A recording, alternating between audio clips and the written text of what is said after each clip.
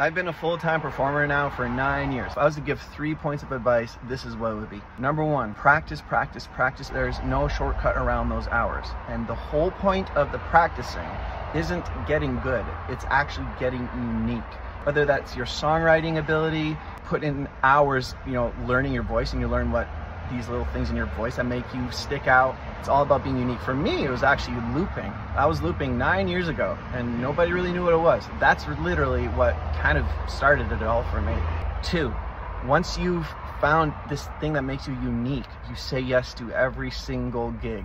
I said yes to every single gig, and it's taken me all over the world. I never thought that anyone would even pay me to sing ever for them. And now people flown me all over the world to perform for them. I don't know if you have this unique voice or these super unique songs. If you can stick out in some way and you're out there all the time, you will get a fan base.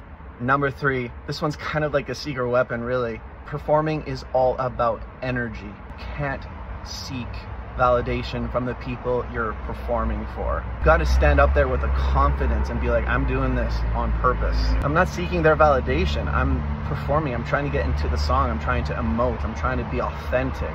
And this energy doesn't lie. People can tell when you're not being authentic, and they can tell when you're seeking validation. So those are my 3 points. Let me know if this helps you.